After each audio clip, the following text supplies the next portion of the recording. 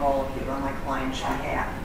You did pay attention, you did promise to be impartial, and you did pay attention to everything that transpired.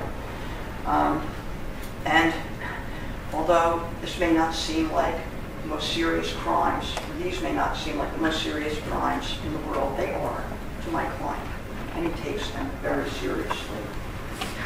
And this matter has already had an effect on his life and will, or could, depending on the outcome, as to his reputation, his career, his freedom. So thank you, all of you. And please forgive me, last time I was like, being free and speaking without referring to my notes, but I really don't want to miss anything. So you heard from several witnesses.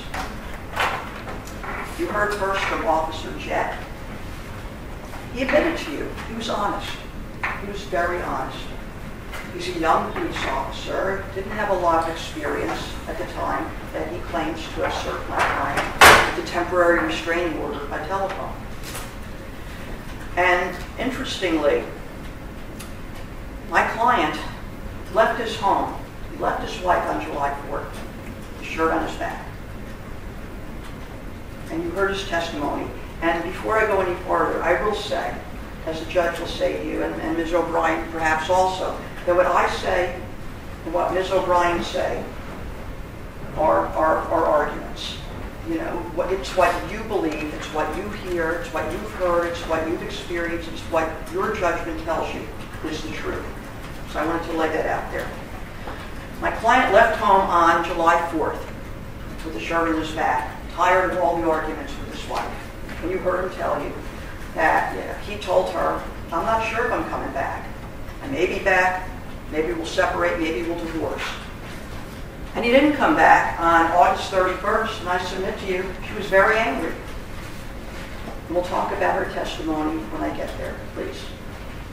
So she asked for a restraining order, temporary restraining order on August 31st. And my client isn't even served. And if you believe that he was the person who was served by telephone by Officer Jett, he wasn't served until September 17th. But the individual who was served by telephone. And yes, that person said they were my client, but they could be anybody. They could have been my client's brother because he knew there was a restraining order. You heard my client testify to that. So Officer Jett was given a phone number. He didn't confirm. He didn't look on Google or anything to confirm whose phone number that was. He took it at face value. This is Herbert Reed's phone number. So he calls whoever it was, talks to whoever it was, and said, you got a restraining order. And you can't have contact with your wife. You can't go home. You can't have guns. You can't have your weapons. But he never confirmed the phone. He didn't save the phone number. He didn't take notes. He didn't keep notes. And he told you, as a part of his training with the police academy, you're supposed to take notes, and you're supposed to keep your notes. You're supposed to preserve them. He admitted to you. He'd never spoken to Herbert Reed before that date or after that date. So he can't confirm that that's the voice of Herbert Reed he was talking to on that day. He didn't ask the person who he's talking to what his address was. He didn't ask for his email address. He could have sent my client a copy of the temporary restraining order. And in fact, you'll receive those documents because they've been entered into evidence. And it's checked off that he provided him with a copy, but we know that he didn't. Never happened. He also testified that the person he talked to on the phone said they'd come to the police station the next day. They didn't. And I submit to you because it wasn't Herbert Reed, it was somebody else.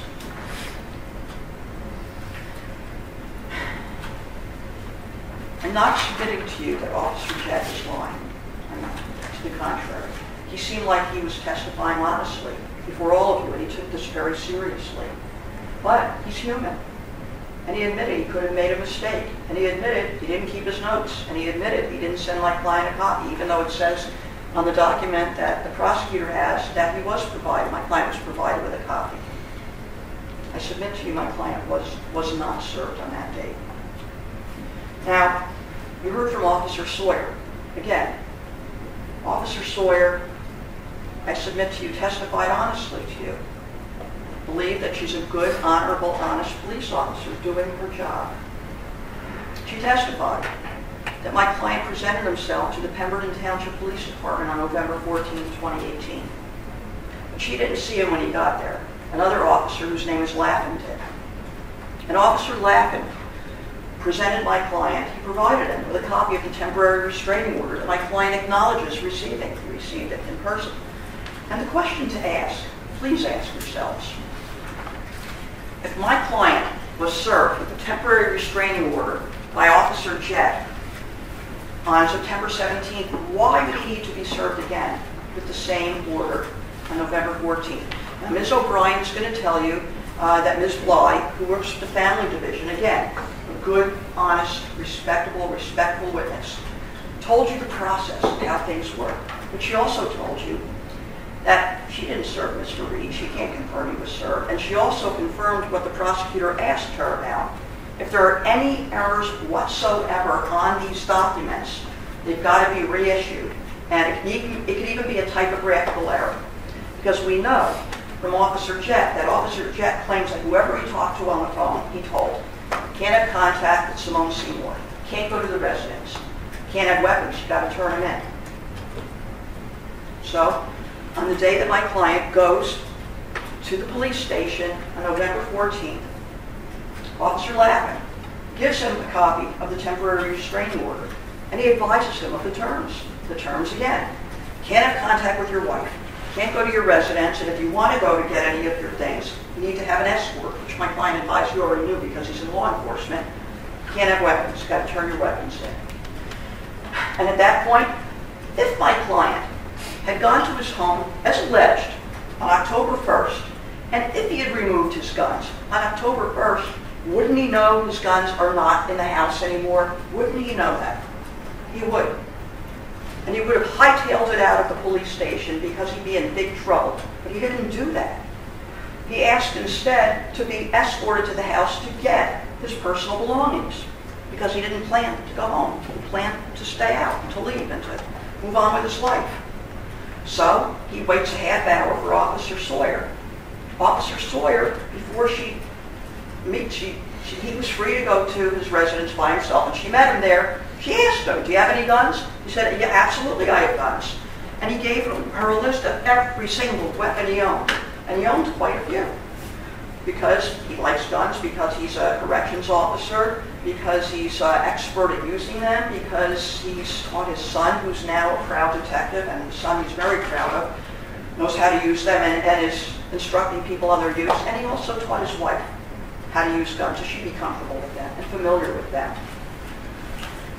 So if he had gone to his house on October 1st, why would he stay there on October 1st? Why would he stay there on November 14th after being given the temporary restraining order, knowing that he took the guns out on October 1st? Does that make any sense to you?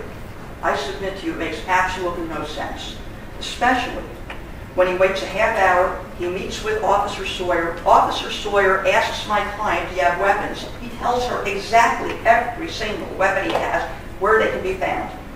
You know, the handguns, I think, are in the safe, in the master bedroom closet that he shared with his wife. The rifles are chained on hooks in the master bedroom closet that he shared with his wife. And we know that his wife had access to them. We know that, not just from my client's testimony, but from their sons, the detective, Prince Reed. So we know that. And so he tells Officer Sawyer where they can be found. Officer Sawyer goes up to Simone Seymour and says, can you show me where the weapons are? And Simone Seymour says, well, you know, they're not there anymore, but I'll show you where they were. And Simone Seymour leads her into the bedroom, into the closet, where Officer Sawyer observes that the safe is wide open. It's open. Now, if my client had been there on October 1st and removed the weapons, he could have closed the safe. But even more importantly, if he was there on October 1st and removed the guns, would that safe door still be open? Would it be open 6 weeks later? Does that make sense to you? Does that make sense to you that Simone Seymour said, oh, the weapons aren't there, but Officer Sawyer admitted to you an error that she made in her in her police work because she's human. She admitted she didn't ask Simone Seymour if she did anything with the weapons, if she knew where they were, if she put them somewhere. She didn't do that. She just assumed that my client lied to her. So she calls the prosecutor's office after, talking to, I think, the sons or whatever, and has my client arrested. If Herbert Reed had removed his guns on October 1st as alleged, he would have been a nervous wreck, and he wouldn't have stayed at the police office. He was calm, he was polite, and he was cooperative, exactly the way he was on the stand, although I'll tell you, I would say he probably is nervous because of what he's facing here, but he was calm, cool, and collected, and Officer Sawyer told you that.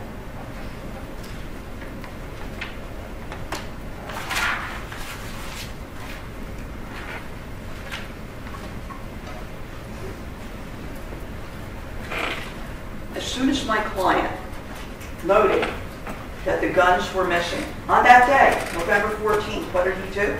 He reported them missing or stolen. If he had gotten rid of his guns, if he had sold them, if he had done anything with them and he didn't any longer possess them, he would not have still had that index card, inventorying his weapons and their serial numbers in the wallet in which he carries his badge for his job as a corrections officer. There's no need for him to still have it. And he couldn't have reported them missing before that because he had no idea they were missing.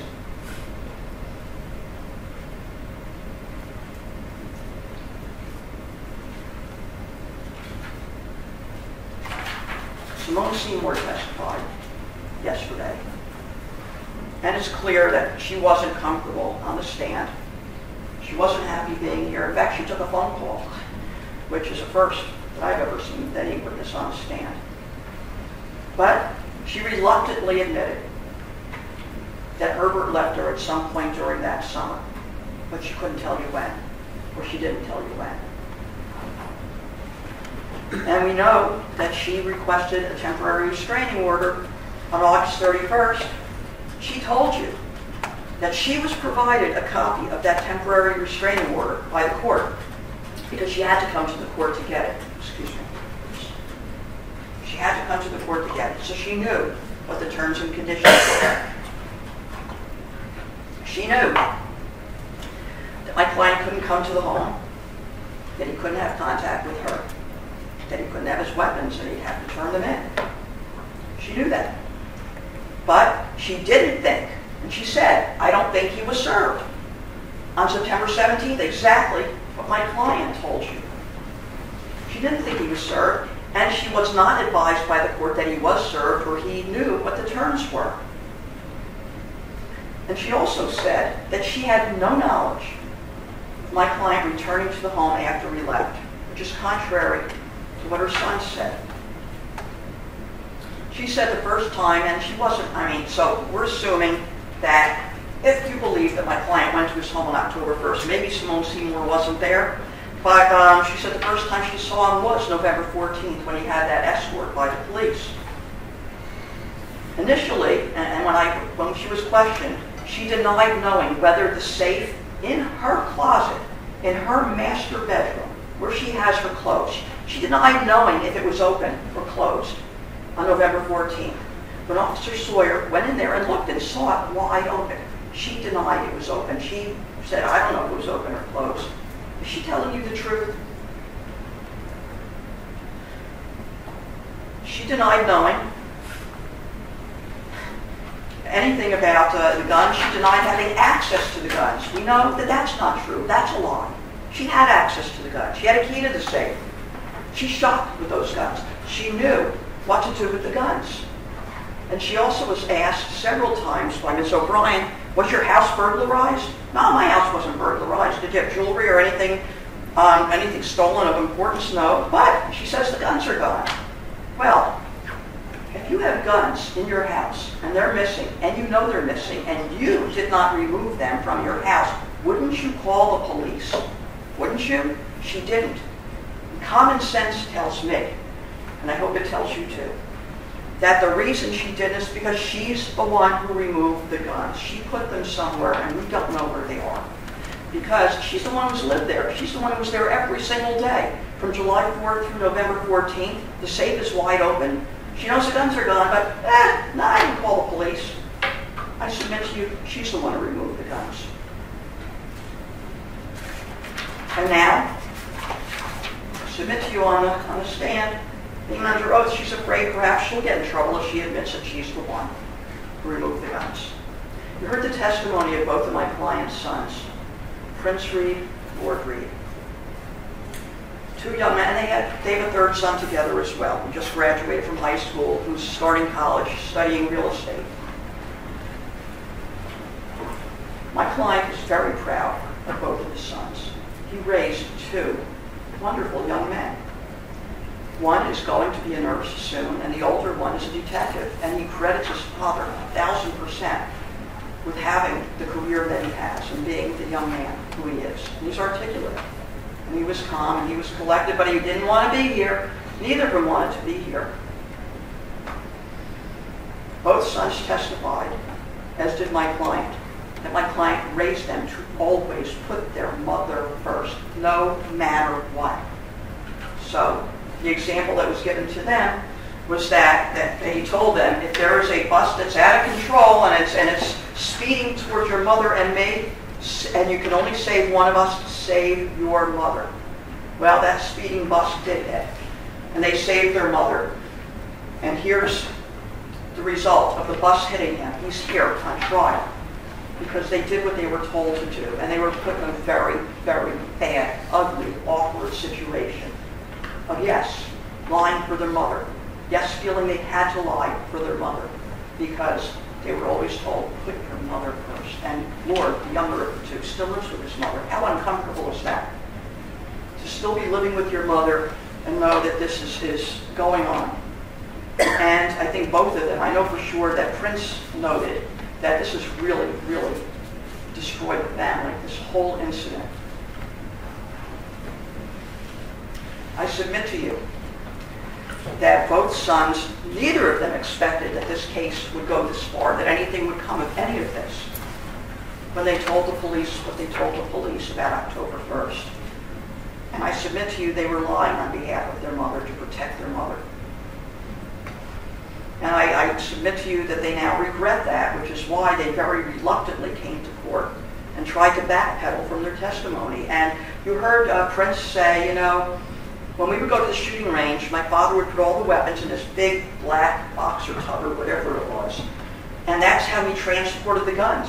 He did not say if my client was there on October 1st, as I submit to you respectfully, he wasn't. He would have taken the guns out in that tub. He didn't. And I submit to you he wasn't there.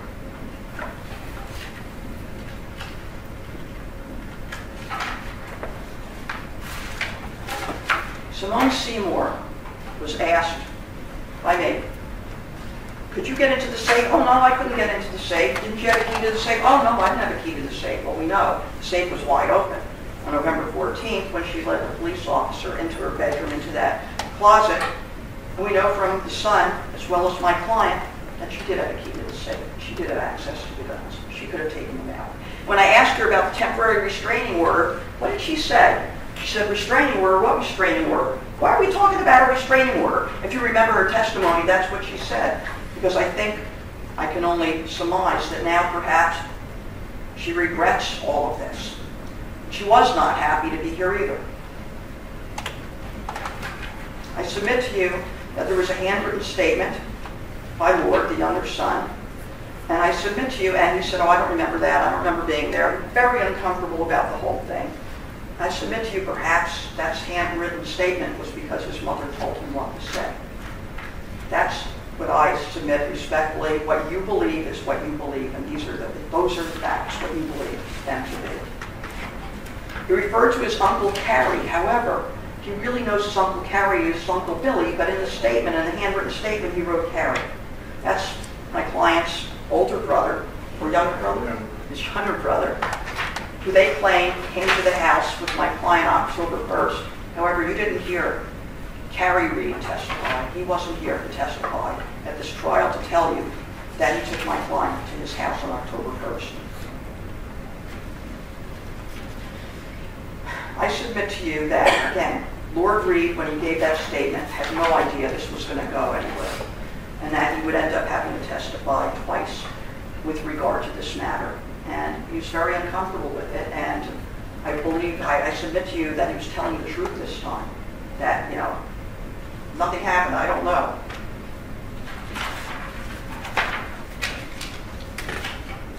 We heard from Prince Reed, the detective, the successful, and he is a very successful young man. How many people make it to detective by the age of 27? That's quite an accomplishment. And he owes his father. He says it's all because of his father, how his father raised him and his brothers. To be respectful, respectable, honest, honorable, and to learn how to shoot guns. And I think he instructs people at the rifle range or the gun range as an officer. And he clearly did not want to be here, and he told you honestly that this is a terrible, awful rift that's been created in the family because of the bickering, of the fighting, not the physical fighting, the verbal fighting between his mother and father. And that his father told him, always put your mother first, and he admitted that's what he did. He put his mother first because that's what he was told he had to do. So I submit to you that the statement that he gave about October 1st, he told because of his mother, and he wasn't truthful about that. My client wasn't there. My client testified, you just heard his testimony. You know what he said. And you know, interestingly, I did not expect my client to say this. And when he was, and I asked him, I think I asked him, you know, you take credit for the way your sons have turned out. And he said, it's not just me, it's the mother too. That says a lot about him as a person. Even with all of this ugliness, even with all the ugliness with his wife, he still gives her credit for the good things she did and brought to the family in raising their children together. And he told you, he's been a corrections officer for many years, 23 years at the time of this incident. Doesn't have a record. Objection, Your Honor. Okay, I will take back that statement because I didn't ask him that. It's stricken and All right. disregarded. That's stricken. He is an honorable, honest, working man, a corrections officer. He was on that date. And he denies all of this. And he said, if I had removed those guns on October 1st as accused, I wouldn't have waited around. I would have left when I was served the restraining order on November 14th by Officer Lappin. But he waited. He waited for Officer Sawyer to get his items and also to get the guns to turn over. And he was very honest again about what he had. He told her there was the card with all the serial numbers, and he wasn't nervous, not the least bit. Why? Because he didn't expect that the guns would not be there. He was surprised they weren't there. So, my client is charged with contempt. Contempt of a restraining order that we don't even know was in existence on September 17th, or should I say, before November 14th, when we know he was served for sure. So he's charged with contempt by violating a restraining order that we don't even know he was served with. He denies he was served with it, and it makes sense, respectfully, that he wasn't served with it, because if he was, when he was advised to come to the police station on November 14th, he would have said, I was already served, I know about it. But he went to be served on November 14th, so I submit to you, he did not violate that restraining order. First of all, he never went to the home on October 1st, so I respectfully submit to you. And even if he did, but he didn't, he wasn't served with the restraining order in the first place. And the second charge is obstruction of the administration of law. He's accused of lying to the police about the guns, about what happened to the guns, about where the guns were. How can you be guilty of something that you don't even know anything about? And I submit to you, again, and I know I'm repeating myself 1,000 times, and my husband will be sitting there laughing at me, because that's what I do. But he did not remove the guns on any day before November 14th. He didn't. If he did, why would he be there on November 14th, and why would he be so calm, cool, and collected? He didn't. Somebody else did. And I submit to you that somebody else was Simone Seymour.